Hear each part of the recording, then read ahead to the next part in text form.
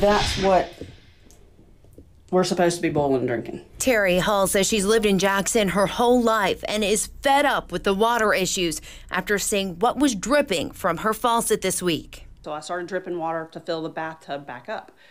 And in the bottom of the bathtub is sediment, like a lot of sediment. We've got water pressure, but that's it. At her Fondren home, water pressure is still too low to take a shower or wash clothes.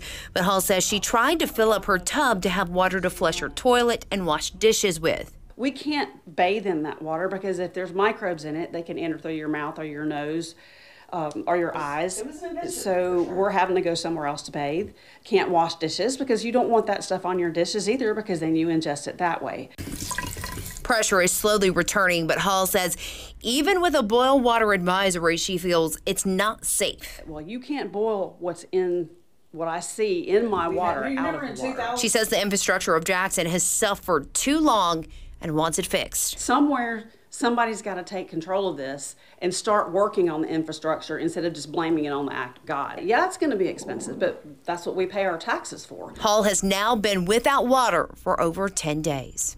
Allie Ware, 16, WAPT News.